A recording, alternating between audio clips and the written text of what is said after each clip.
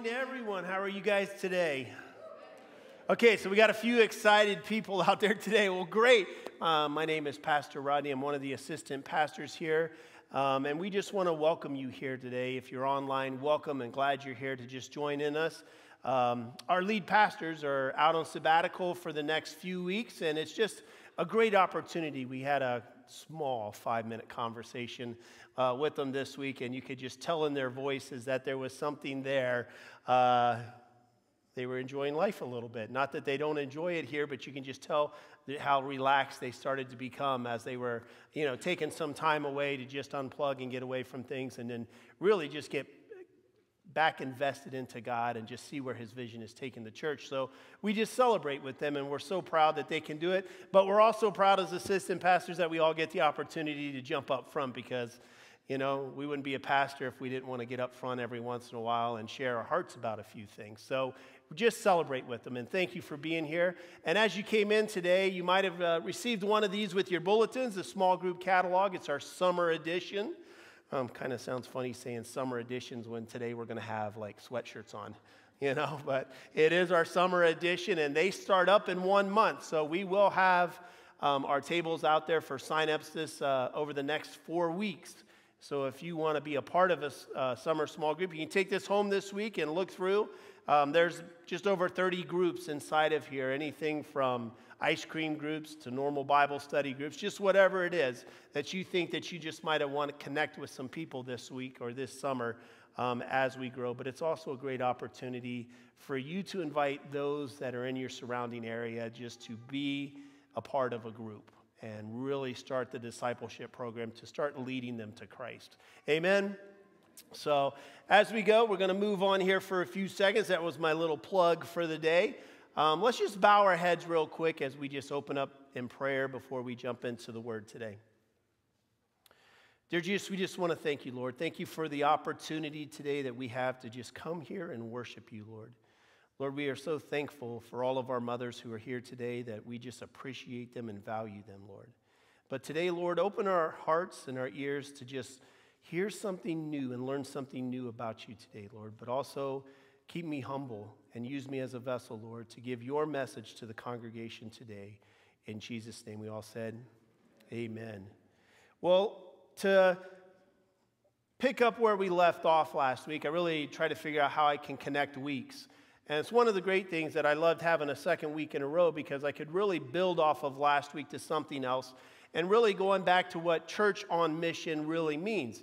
And it really means that God is doing something in us so that eventually he will be doing something through us. And so everything we're going through now is really a preparation for what he's going to do through us later on and how he's going to use us in our lives. And I think, wow, what a great opportunity that is.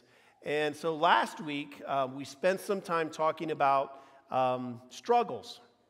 And I called it the what if factor. And the what if factor, if you weren't here, was really helping us to look at some of our struggles in a different way, to think that God was really using those struggles to prepare us for later periods in time where we're walking with him. And I loved Luke 22. It was one of my favorite verses. In Luke 22, it says, Simon, Simon, Simon, Satan has asked to sift you like wheat. But Simon, my prayer for you, I have prayed for you that your faith will not fail and that you will be able to return and strengthen your brothers. And I think that's such a great thing because it says that we're all being sifted like wheat, but we're going through some struggles. But God is already praying ahead of us when we go through some of those struggles, hoping and praying that our faith will not fail. And so this week, I wanted to pick up right where we left off last week and start with a different one and a different step 2 of the process of sometimes of what we go through. If you remember last week when we talked about the struggles, we looked at Job and some of the middle part of the book of Job of where his real struggles were and how he complained to God. And then we looked at another guy by Jeremiah, and we looked at, here's a young guy that is doing exactly what God called him to do, but yet he has some struggles and some complaints to God. And then we looked at Psalms 13, David, who is believed to be one of the greatest kings that come out of Israel, and we saw one of his darkest moments and where he just thought God was not there and wasn't seeing him, and how long will you not look at me, And so we saw this, but then we saw God kind of changed the hearts, and God started to bring things around, and some of that testing was for their futures and for things that God was going to use them for, which brought us back to Luke 22 of the sifting and God's prayers for us. But this week, I'm calling it Don't Camp There. Now, I heard a few laughs. That's okay. I'm good with that. But it's just, you'll see where it's going. And I call it the Don't Camp There because this is a terminology that Wendy and I have put into our lives over the last couple of years to always remind ourselves of this very thing. And what it is, it deals with bitterness. So let me define bitterness for you and the way that I want to say that we're going to use it today. So bitterness is a feeling of deep anger and resentment. Bitterness is an emotion which encompasses both anger and hate. Now, bitterness is something that dwells inside of each and every one of you, and it takes it's so easy to fall back into it. I say that bitterness is used by Satan to remind us of our past. He uses bitterness to remind us of all the hurts. You know, when we think about being bitter or angry about something, when something pops into your head, it usually could be like one word, and it takes you right back to the hurt. One look, you know. If you're a guy like me and my wife, she kind of does this to me like that, it's like, okay. You know, it's like it reminds me of something. She's looking at me. What did I do wrong? It takes me back to a place of resentment, of anger. Not that she's disappointed, just that she's going to give me a good look to remind me of what we agreed on a long time ago and take me back to that point. But resentment can boil up so fast. And I'm going to give you a quick story because, you know, this happened to me this week. You know, if you've never had the opportunity to participate in the night of worship, well, this past week was an amazing night of worship. One piano and two voices. And it was just awesome. Well, what happens with the night of worship is typically Pastor Mark is here, and he handles all the talking and, the scriptural references. He handles all of that. Well, with him being on a sabbatical, we just didn't think. I didn't think. None of us really thought, well, who's going to do the speaking? And so we're like, shoot, I got to. And so I ran back to my office. I get into my office, and I start thinking, okay, what am I going to talk about? What am I going to talk about? What am I going to spend 15 minutes on talking and discussing when it comes to worship and a night of worship? And so I went right to true worship. And I was like, great. So I went scriptural references. I went right down the Bible. But if you don't know my history, here's my history. That in all the jobs that I've ever had, it's always been based around performance. It's always been based around how efficient I can be. And so how well I get things done. And you shouldn't waste time. If it's a waste of your time, you shouldn't be doing it. Well, when we got here to the night of worship, after spending a couple hours back in my office and just thinking what I was going to talk about real quick, I sat right here on the front row, and it was never clear, never day. God's just like, shut your mouth. And I immediately, I was like, pop. I went right back to everything, every job it ever taught me, okay, now you just wasted time. Now you're not proficient. Now you're not being efficient in what you do. And right in my mind, I was like, all right, God, at this, we're going to have a conversation. Because I just wasted 2 hours of my time trying to get ready for this. And you should have told me back then when I sat down not to waste my time, that you were going to take over and I wouldn't have to worry about this. And God says, but I wanted you to experience true worship. I wanted to see if you sat there and that you would actually listen to me and be quiet and not try to make it something about you.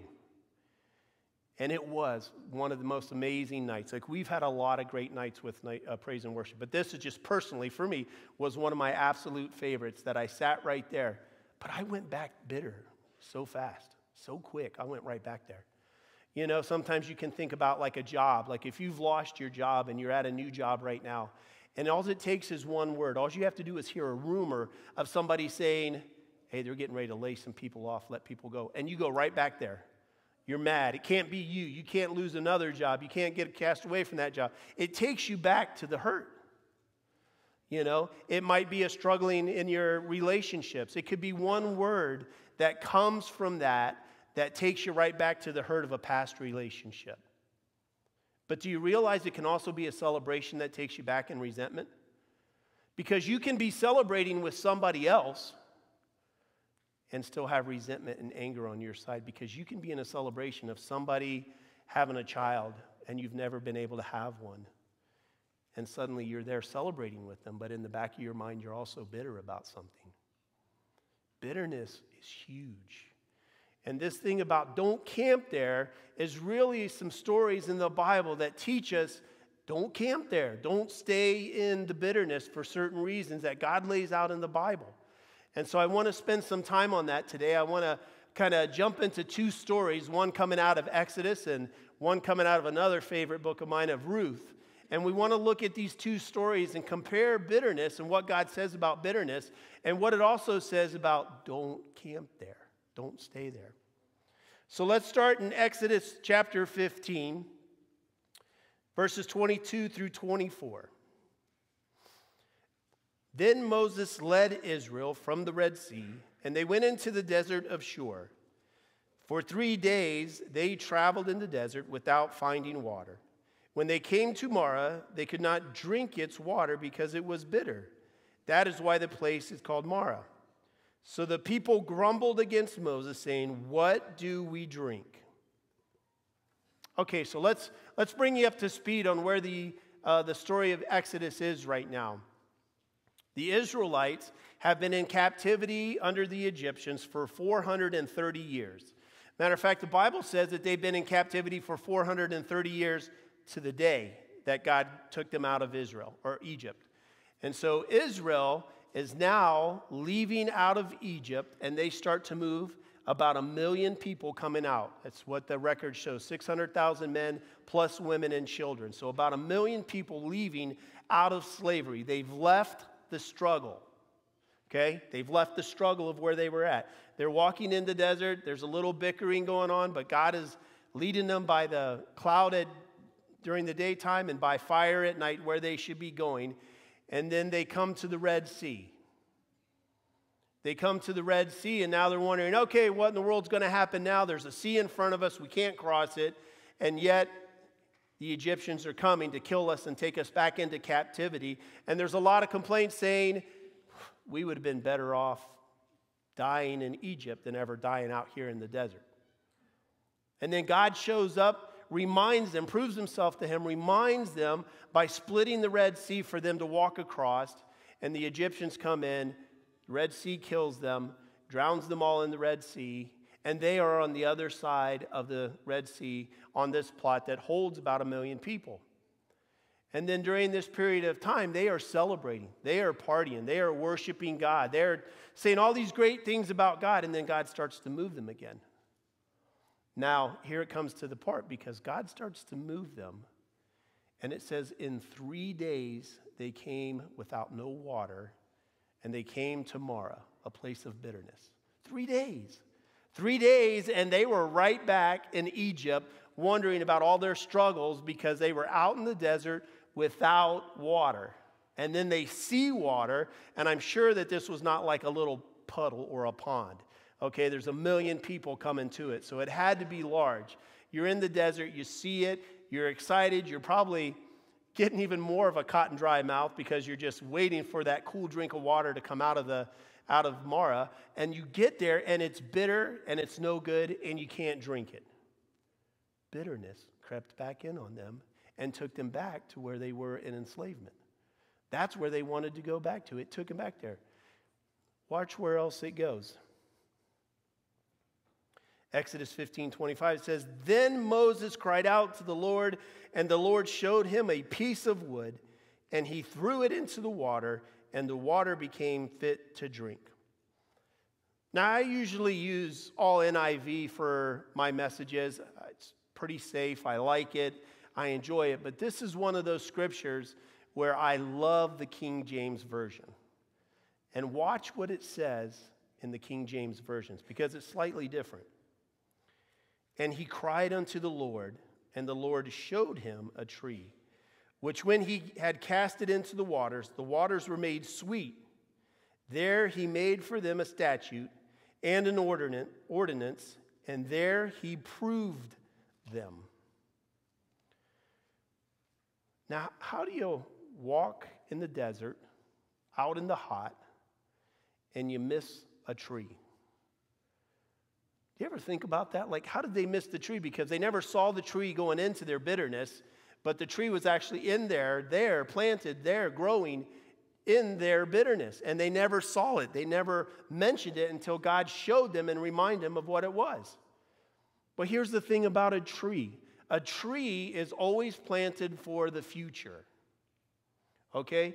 Like this. Like when you take a tree and you plant it, even if you buy it in a sibling, you really don't get any shade out of the tree. You kind of just stare at the tree and you hope. And you come out next year and you're like, oh, I got like 2 or 3 more inches off the tree. Wow. But in about 20 years, that tree will be full grown, and then suddenly its provision is being provided. But if you looked at it this way from God's fashion, that sometime in the history, before the Israelites ever made it to that point, a seed was dropped. A seed was dropped that went down into a crack into the dirt. Enough water was provided by God that the seedling started to grow and sprout. And then, after all of that, it was protected. No animals came by and ate it. I mean, there's donkeys and camels and mules and everything going on out there. Nothing came by to eat it. It still continued to grow. Then it was protected from man because nobody had cut the tree down. Then it was protected from disease. It was still growing. God made the provision inside of the bitterness way before they ever got to the bitter spot because he planted a tree 20-some years ago for that very moment. You see, in our bitterness, sometimes we miss the provision that God puts on us or gives to us. See, we miss it because we're so bitter and so angry that we can't see something that is there inside of what we're going through and how God has ultimately provided for us because we're blinded by our past. Think about it like this. Like, you might complain about not having a good job. You might hate your job. You might not like getting up in the morning and going to your job. But I tell you what, you have a job. And for whatever reason you're at that job, for whatever reason it's becoming your mission field, but there's probably a handful of 20 or 30 people out there that don't have a job that would take that job just because it provides for them. You see the difference? You might be struggling in your marriage, and you might be like, man, this has been a struggle of 4 or 5 years. It's been the worst ever. But yet you might run into a divorced couple that would say, we would gladly take those years back again because we would love to see God's hand restore what we thought we had lost. Different perspective. I think about one of my kids, one of my sons, and I think about his perspective on his life. And I looked at what happened when he was about 17 years old. And it's a funny story. We laugh about it now, but back then we didn't laugh about it, of what we were going through. And he just, being 17, he was a good kid. He never really gave a lot of problems or any kind of big trouble or anything like that. But just out of one day hanging out with his buddies, he decided he was going to shoplift. And, and you're like, okay. So he gets caught. He gets taken to the police department. And on top of getting to the police department, they call me. And they're like, hey, come and pick up your son. We have him down here at the police department. I go down to the police department. And I get there. And the first question out of my mouth was like, hey, how long can I leave him here before Child and Protective Services comes and picks him up? I'm like, dude, that dude's going to stay for a while. And so it wasn't. They said, no, you got to take him now because you're here. And I was like, oh, okay. But then I went, hey, you got to call your mother and tell her.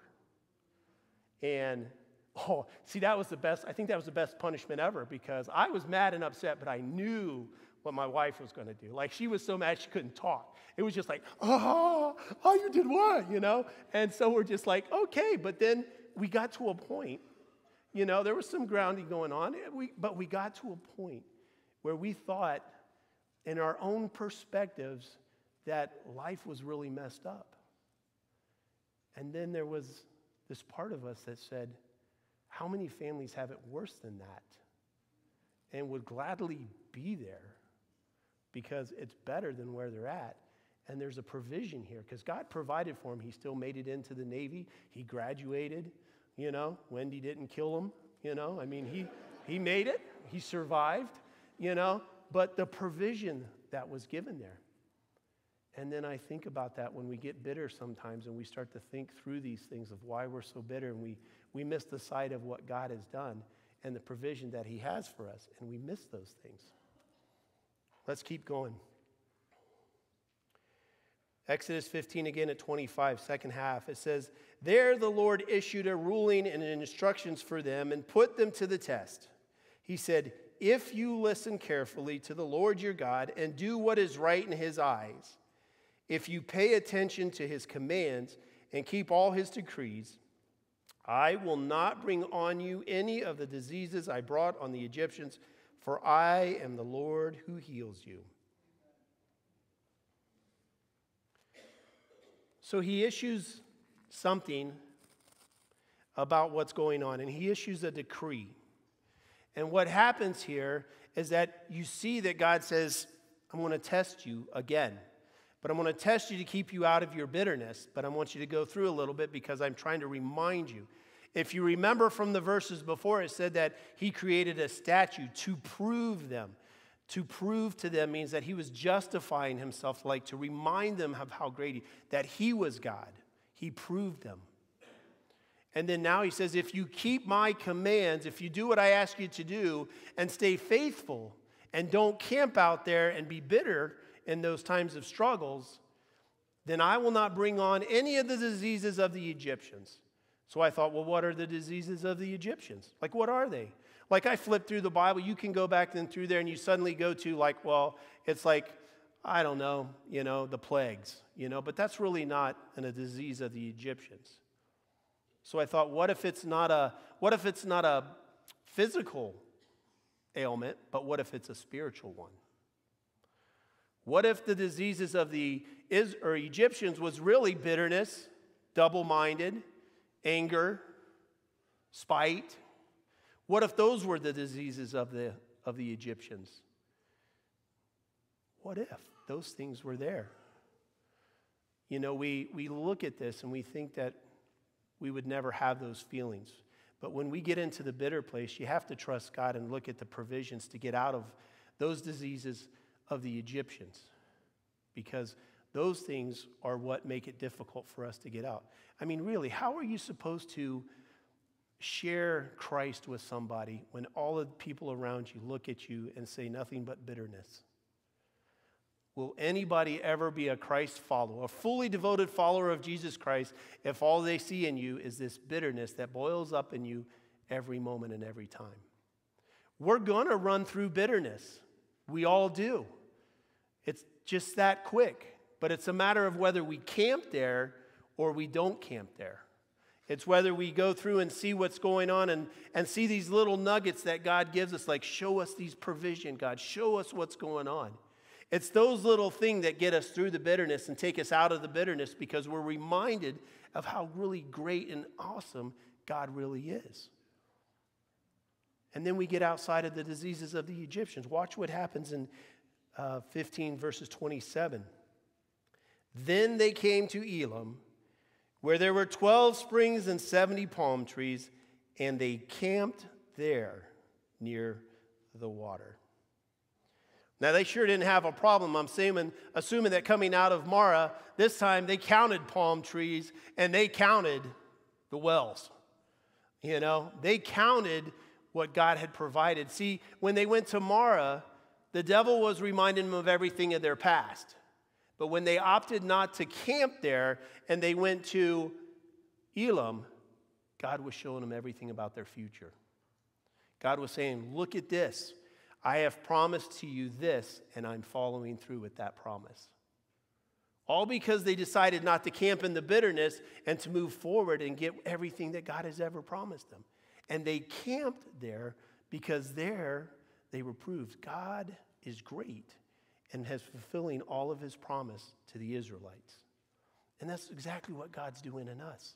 If we can get through and pull through the bitterness a little bit, then we suddenly see God's fulfillment of his promises in the Bible to us. All of these things start to happen. But if you remember last week, I talked to you about patterns in the Bible. I said there's always a pattern in the Bible, and there's always different stories and different ways that we look at things. And so sometimes I don't like to just narrow in on one story. Sometimes I like to find a couple stories to really bring it to light, to say this is something serious with God because he mentions it multiple times through the Bible. And so let me show you about a woman by the name of Naomi. Now, if you don't know much about Naomi, here's just kind of a quick glimpse of her life. She was married. She lived in a town called Bethlehem. We'll bring that connection in a little bit later. She was born in or living in a place called Bethlehem. After she was married, when she was married, she was wealthy. She had just about everything that she could ever want in her life. She was very successful. People knew her by name. But then famine hit Bethlehem, and her husband decided that we need to leave Bethlehem and go find food. And then we're going to go to this place called Moab. And we're going to go there where they supposedly have an overabundance of food and go live there. Now, if you don't know much about the history of it, it's just that Israel people, Hebrew people of the nation, was not supposed to go be at Moab because Moab were not followers of Christ. They did not follow Christ. And they did just about everything opposite of what they were supposed to do. But somehow they make it 30 miles to Moab. Now, Naomi now feels disconnected from everything she's ever known. She has now moved 30 miles, which for us today is like no big deal. It'd be like going to Cleveland. But for them, it's halfway around the world because they're traveling and taking everything they have with them. And now they're in a different world. They know nobody. And then tragedy starts to hit. Their husband dies, gets killed. Her two older sons, who were married at the time and had married women from Moab, were married, but they also died, leaving her with two daughter-in-laws at the time, one being Ruth and one being Opeh. At this point, Naomi is with nothing. She's an older woman, and trust me, I'm not saying anything about older women. She's an older woman, and the Bible says that nobody would want to marry her. And so now she's like, okay, what do I do now? I have no money. I have no provisions. I have no husbands. I have no sons. Nobody's going to take care of us. What are we going to do? Well, we need to go back to Bethlehem, and we need to go back and get connected to Bethlehem. And so on this road, they start to travel, and then Naomi begs with Opeh and Ruth to go back because nobody in Bethlehem is all Israel. They will not marry them and will not want to marry them. Opeh leaves and goes back, but Ruth decides that she wants to stay. And they make their way to Bethlehem, and they come into Bethlehem, and watch what starts to happen inside of Ruth, chapter 1, verses 20 through 21. Don't call me Naomi, she told them. Call me Mara, because the Almighty has made my life very bitter. I went away full, but the Lord has brought me back empty. Why call me Naomi? The Lord has afflicted me. The Almighty has brought misfortune upon me. So here she goes, Naomi and Ruth, walking into Bethlehem. And everybody recognizes them. They know exactly who she is. And they're all celebrating her return after 10 years of bitterness and brokenness in the desert. 10 years of bitterness. And she tells everybody, don't you dare call me Naomi, because when you call me Naomi, it takes me right back to my past. It takes me back to all the struggles. It takes me back to losing everything. It takes me back where I don't want to go. And I'm a bitter woman, so now call me Mara. Don't call me Naomi, which means beautiful. Call me Mara, which means bitter. And there's this bitterness roaring up inside of her that she probably was saying, like, I should have never left here. I should have never gone there. I should have never done that. But she did. And now she can do nothing but remember everything that she's ever lost in her life, from her family, her husband, kids. One daughter-in-law is now gone. One stayed with her. She has nothing, no provisions, no anything. Now let's keep seeing what's going on in her life. We're going to jump to Ruth 4, 14 and 15. It said, the woman said to Naomi, Praise be to the Lord, who this day has not left you without a guardian redeemer. May he become famous throughout Israel. He will renew your life and sustain you in old age. For your daughter-in-law who loves you and who is better to you than 7 sons has given him birth. There's this key word in there that I want to talk to you about for a second called a guardian redeemer.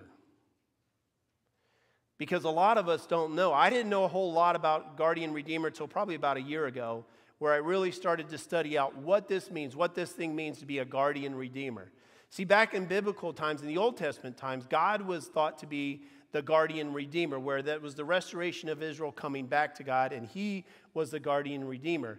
But a man named Boaz in this story becomes the guardian redeemer. And a guardian redeemer is somebody that is an extended family that takes on the possessions or restores. Let me read what it says that it is. It says, this is a close, influential relative to whom members of the extended family could turn to for help, usually when the family line or possessions were in danger of being lost. Guardian redeemer, Boaz. But Boaz was not really the number one. Like, he wasn't in the top position to be the guardian redeemer for that family. There were other people that were in line for that. But finally, everybody else had denied it and did not want to take on Naomi and her possessions and everything, or Ruth, because she was not Israelite. And so they wanted nothing to do with her. And I bet that in the back of her mind, she goes, here I go. This is why I'm bitter, because nobody wants me. I am an old woman that nobody wants to take care of anymore.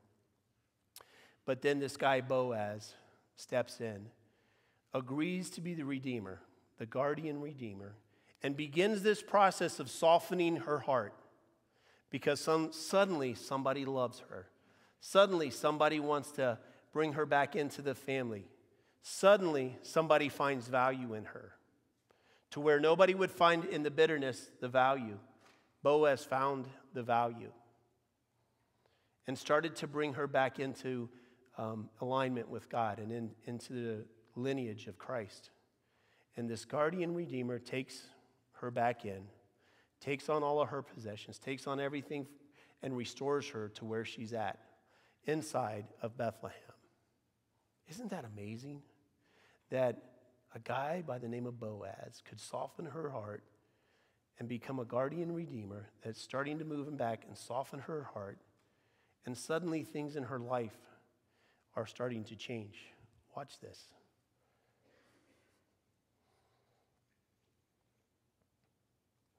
In Naomi 4, it says this. It says, then Naomi took the child in her arms and cared for him. The woman lived there said, Naomi has a son. And they named him Obed. He was the father of Jesse, the father of David. Okay, let's just talk about this one for a little bit, for a moment.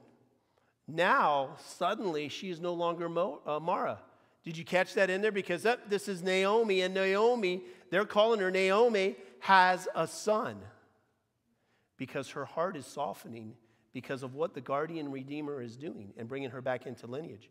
Now, Ruth has a son with Boaz. Ruth goes and gives that son to Naomi for her to raise. It's not even her child, but goes back in for her to raise. And because she raised him in the rulings and the laws of Christ or God, and in the laws that should be going on in those period of times, then we see the rest of it start to come into play, because then we see Obed becomes the father of Jesse, becomes the father of David, who some lineage down the road is the father of Christ. And all of it comes returned because she decided and opted not to stay bitter. Do you see that? Like, God is the Redeemer in the Old Testament. Jesus Christ put her back into position because she opted and decided after 10 years of bitterness not to stay there. And then what a powerful mother that is, that can take on the son that was not hers, raise him in the ways of God, raise him in all the laws and commandments of God, that he stayed faithful with God, that through the lineage, Christ was going to be born, who ultimately became our personal Redeemer and Savior. The day that he stepped on the cross, the day that he got nailed to the cross, he became that guardian Redeemer who saved each and every one of us from our sins. All because Naomi opted not to continue to be bitter. That's such a powerful story of getting out of bitterness and doing the full fulfillment of what Christ has for you and what God has in each one of our lives. We can run around all day and be bitter. It's not hard. As a matter of fact, it's probably pretty easy to run around bitter. I think it's harder not to be bitter than it is to deal with some of our struggles sometimes, because our struggles, we can get through it, but then it's the bitterness that we just can't let go. One word, one look, one gesture, whatever it is, can take us right back to our past, can take us right back to where the devil wants us, right where Satan wants us. God's not calling you to go back there. He's calling you to move forward. He's calling you to go to Elam. He's calling you to 12 wells, 70 palm trees.